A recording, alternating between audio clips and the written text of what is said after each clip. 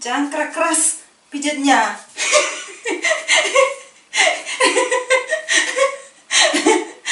Keras-keras pijatnya nanti bocor.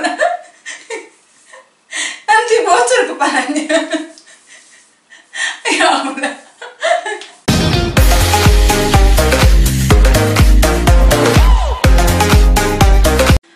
Halo Pemirsa, hi everybody, welcome back to our channel. Selamat datang kembali di channel keluarga Sinting. Maafkan saya sebesar-besarnya karena sudah hampir 1 minggu ya, dari Senin kali ya, nggak nge-vlog lagi, nggak ada video baru karena saya terlalu sibuk Pemirsa. Sibuk banget sampai punggung ini terasa sakit, leher ini terasa pegel, tangan ini juga terasa, aduh, pokoknya aku butuh massage. Ya, I feel it, my head, my shoulder, knees and toes, semuanya sakit, letih, lelah, lesu aku. Makanya hari ini aku mau merawat diri karena di luar sekarang itu sementara salju Pemirsa dan dingin sekali. Jadi aku mau krimbat dulu rambutku ini dan aku mau masker dulu wajahku ini. Maka dari itu hari ini saya mau berbagi tips kembali masker rambut dengan hanya menggunakan apa coba? Kali ini lain lagi, beda lagi. Kali ini kita akan menggunakan sangat sederhana, hanya dengan yogurt asli dan madu. Karena persediaan stok makanan sementara habis dan abang bule sementara pergi belanja, jadi saya habiskan stok dulu yang ada di kulkas untuk merawat kesehatan dan kecantikan jasmani dan rohani. Nah, lalu gimana caranya? Cara membuatnya itu. Nah, caranya itu sangat mudah. Kita cukup ambil yogurt ini, 1 botol seperti ini kalau ada. Kalau tidak, yang di botol besar itu ambil beberapa senduk, mungkin 5 atau 6 senduk, sesuaikan dengan volume rambut ya. Nah, ini yogurt asli ya, pure yogurt tanpa campuran buah. So I'm using the pure yogurt without any extras. So I'm gonna put it inside all together. So before I start it, I want to taste it. Kita coba dulu ya. Agak asam, karena kan dia asli ya. Pure yogurt is a bit, you know,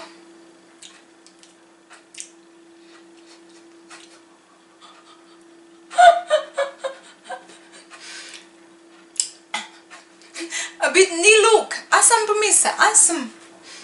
Oke. Jadi kita taruh di sini.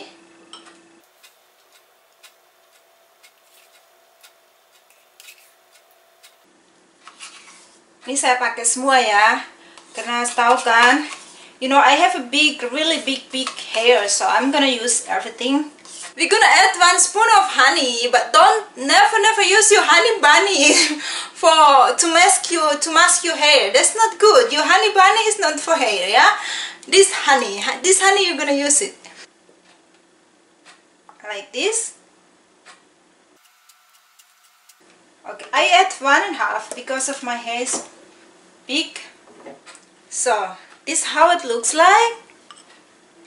So dicampur hingga tercampur rata. And before we start it, I wanna try it. I mean, this is really good for breakfast or something like that. Then you add some obst buah, fruits inside, like banana, apple, mango, strawberry, and you're gonna add it as your breakfast.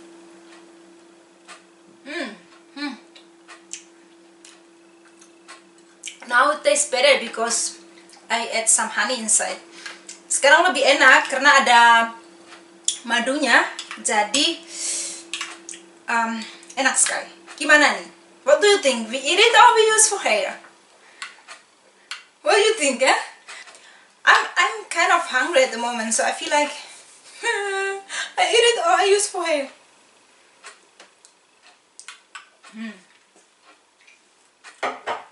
Enak banget. So delicious, delicioso. So what you're gonna do first is you're gonna wash your hair with shampoo, and after that you dry it with towel, and then you're gonna apply this all over your hair, and you mask and you give a massage of your scalp. And so yeah, after that you let it for 30 minutes while you do something else, cooking, cleaning, dancing, singing, whatever you want to do, just do it. And then after 30 minutes you're gonna shampoo it again, use the dry towel, and finish. So yang kita lakukan adalah kita cuci dulu rambut dengan sampo, lalu kita keringkan dengan handuk, dan selanjutnya kita aplikasikan ini di rambut. Sambil rambut kita pijet-pijet sampai di kulit kepala semuanya tercampur rata. Lalu kita diamkan selama 20-30 menit. Bisa juga ditutup dengan handuk atau kain lembab ya, yang hangat ya. Lalu kita bilas hingga bersih. Bisa juga dengan menggunakan sampo tapi sedikit ya. Dan bilas sampai bersih. Setelah kering, pakaikan lagi dengan minyak pelembab. Dan sudah selesai. Cepat kan? Cepat, mudah. Nggak perlu harus ke salon. Aduh, corona pula di sana. Salonnya juga tutup, ke sana lagi banyak lagi. Ngantri lagi, ngantrinya pakai berapa jarak? 100 meter, 2 kilo. Tunggu sampai satu orang keluar. Di sini sih semua salon tutup. Semua salon tutup.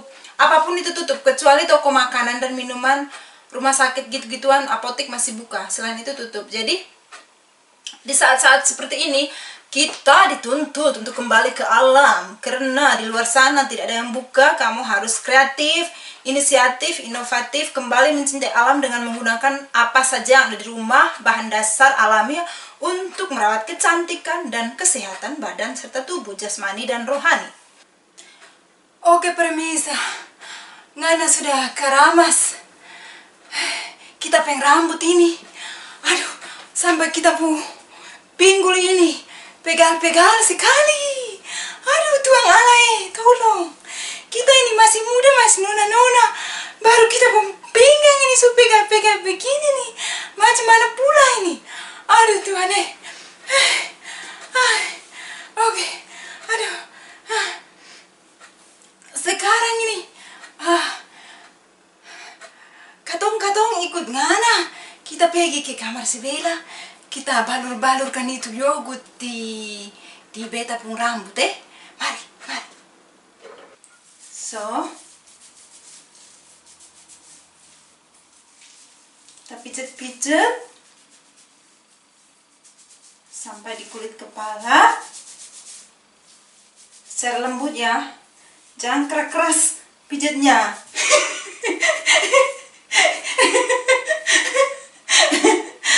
Keras-keras pijetnya nanti bocor. Nanti bocor kepalanya. Ya Allah. Ya ampun. Aduh. I'm so sorry. Maafkan aku permisa atas kekilapan saya. Ketawa-ketawa sendiri. Ini nih saya lagi di rumah sendiri permisa. Suami saya pergian.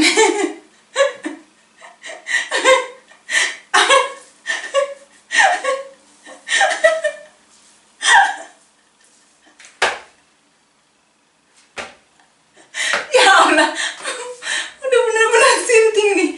Suami saya pergi, anak saya juga pergi. Jadi saya ini sendirian tertawa di dalam kamar mandi ini. Kalau ada apa-apa, siapa yang tolong saya? Ladies and gentlemen, now I'm alone in the house. My husband is not there. My son is also not there, so I'm laughing at the moment with you. Me no laugh with myself lah. Me laugh to you lah. I said that you give a massage. You give massage to your hair, this scalp like this, but just softly. Don't rush or don't put it so hard till your brain comes out. Just slowly mask like this. I really like it when I mask my hair like this because I feel so good, and they feel also so fresh, and they're like reborn, and everything is just, I really love it. That's why I'm always using this kind of homemade mask, because it's easy. It's easy, healthy, simple. You don't need to spend a lot of money just to buy kind of product with mostly inside every product is hundred of chemicals, and they're gonna destroy your body. I mean, one day everyone gonna die. No one is live forever. But yeah, to prevent ourselves, why not we are trying that natural. I'm not anti beauty product from the shop, so of course I use it also, but I'm trying to make my own homemade. It's the easy way and the healthy way, so why not? My mother, my grandmother, and grandmother, and grandmother is, everyone in the past, they don't know what is beauty product like what's today. They all use everything from nature, so why not? And they live longer. People in the past, they live longer. They can reach age like 90, 100. But look at today's, mostly 70, 80s. Everyone is dying. Cancer, tumor, whatever, this kind of sickness that destroy all your blood, your brain, everything on your body. So it's all up to you. Yeah, I am not pushing you to come. You have to do like what I'm doing now. No, it's your choice. Your life, your choice. I only share what is good. If you don't want to do the same way I do, it's okay. If you want to do, it's also okay. It's nice. I'm happy for that. So, setelah kita aplikasikan di rambut, kita tunggu selama 30 menit sambil kita beraktivitas. So, pemirsa, teman-teman, everybody, inilah hasil masker rambut dari yogurt asli dicampur dengan madu. Seperti ini. Harum. Bisa dilihat, panjang, terurai, seperti biasa, menjadikan rambut lebih lembut, sehat, hitam, panjang, dan bebas ketombe. So this is the result from the hair mask that I use from yogurt mixed with honey. You see that? You see the result? It's really nice. It's make your hair soft and smell really good. So, terima kasih semua sudah menonton. Jangan lupa subscribe, like, comment, dan share jika video ini bermanfaat, dan dukung terus channel kita agar kita terus membagikan tips-tips yang tentunya bermanfaat. Mari kita semua kembali ke alam, mencintai diri sendiri, dan mensyukuri apa yang sudah diciptakan Tuhan untuk kita. Terima kasih, bye-bye from now, and God bless.